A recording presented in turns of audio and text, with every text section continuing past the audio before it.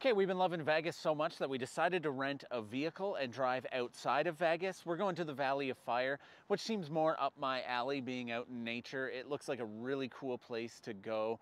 And yeah, we're just picking up some donuts right now, and then we're gonna drive out there and go on a little hike to burn all those calories off. It appears that I ate all the donuts.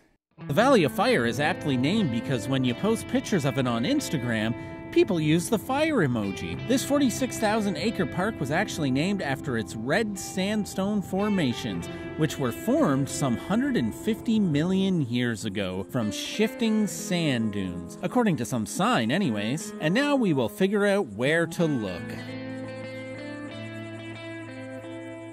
It's a really cool national park, and this is our first stop, and we're a little bit overwhelmed, to be honest, right? It's amazing. I don't know where to look. You just look around.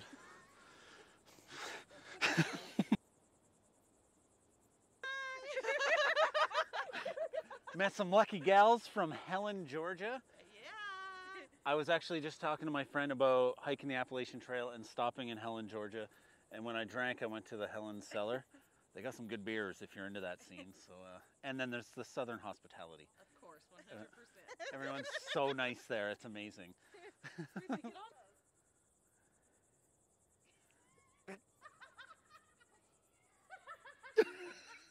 I had to get it. Scary. Oh, this is intense. Okay, so we got this little hole thing here. I'm wondering if you can go down it.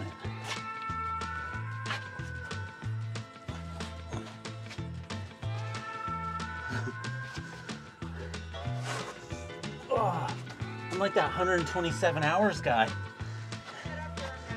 I should. Well, if I keep eating those donuts, it might be a foot.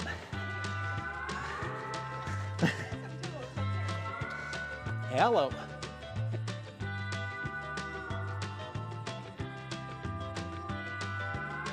It's amazing. Like this part here alone is worth the trip here. Yeah. Hookers are fun, but this is, look at all these holes.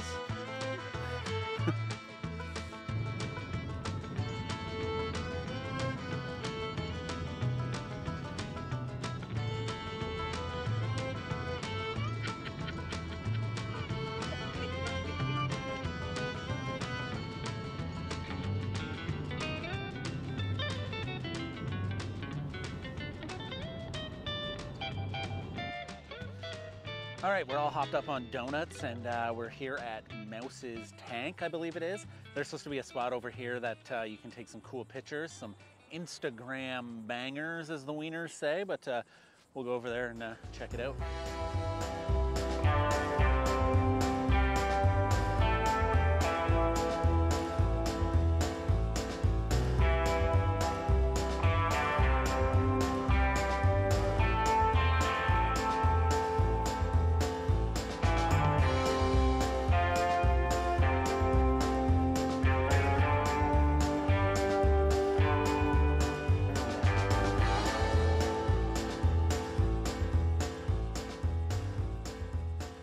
So we pretty much climbed to the highest peak here.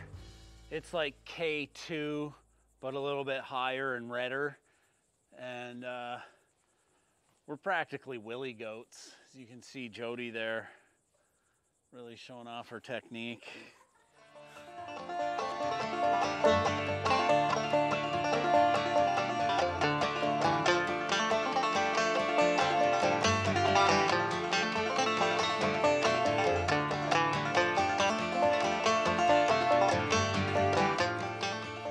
This part reminds me of me in the summer with shorts on, red on the bottom and pasty white up top.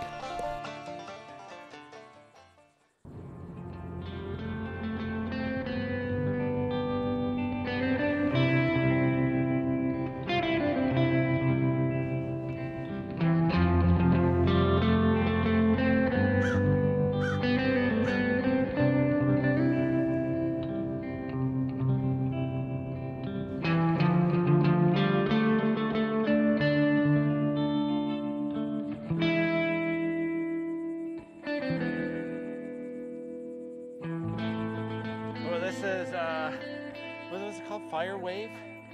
Fire wave. It's really sweet because the rocks actually look like fire and waves of fire.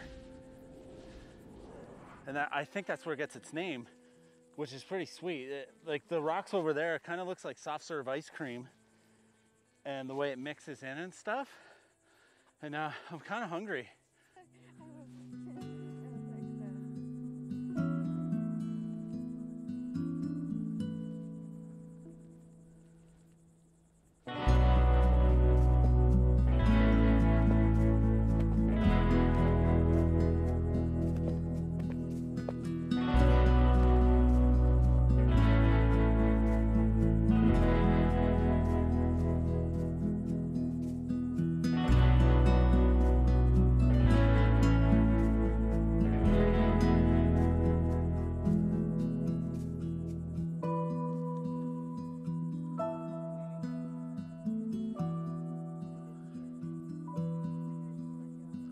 As far as national parks go, this has been my first one, and it was absolutely amazing. We weren't sure what it was going to be like because you never know, but I think we both liked it. Jody's over there for some reason. What did you think?